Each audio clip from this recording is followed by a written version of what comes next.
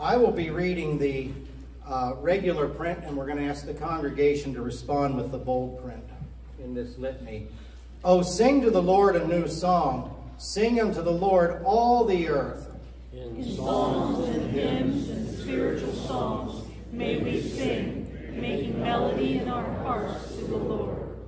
Almighty God, in whom the discords of this busy life find their eternal harmony, we thank you for the gift of music that lifts our spirits in praise to you. This instrument, which we now dedicate, not only provides for us a way to express to you our deepest and most creative urges, but is also symbolic of them. Grant, we pray, that this instrument may serve to enhance our worship and to strengthen the faith of all who worship in this place.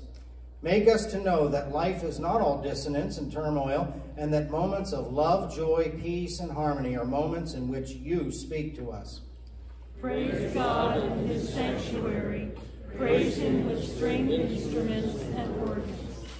To the praise and worship of God, to the expression of the deepest and most creative expression of mankind, and to the comfort of the soul, we hereby dedicate this organ in the name of the Father, and of the Son, and of the Holy Spirit.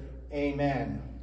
O come, let us sing unto the Lord. Let us make a joyful noise to the rock of our salvation.